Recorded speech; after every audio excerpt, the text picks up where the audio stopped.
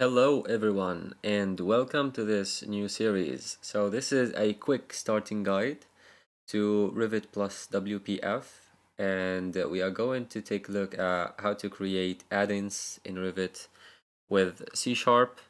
We are going to talk about many interesting subjects. So basically this video is the introduction, and this series is about, as I said, creating Revit add-ins with C Sharp, and we're going to talk about WPF applications, about the MVVM pattern.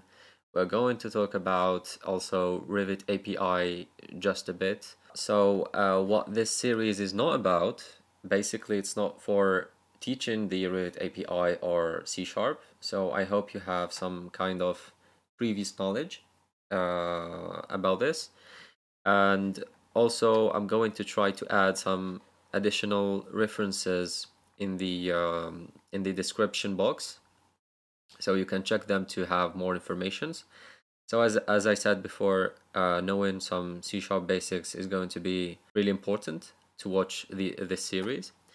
And the last thing that you should have is Visual Studio installed. Me personally, I'm using the 2019 version, and if you don't have it, basically just go ahead and install it. So basically what we're going to address first of all is the external commands. We're going to take a look at what is an external command. So this is basically the basic add-in that you can create in Revit without any panels or tabs or anything of that. So we're gonna see this in the next video, in the first video. Next thing, we're gonna take a quick look at the Revit API, like what is it, some of understanding of what is a namespace, classes, methods, properties, and all of them.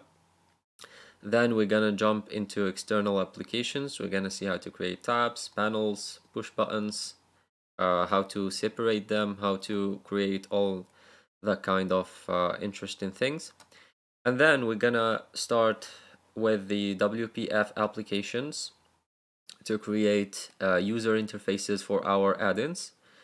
And then we're gonna take a look at something really interesting with WPF applications called MVVM pattern to create these applications. And then at the end, we're going to create a project to implement all things that we learned in this series.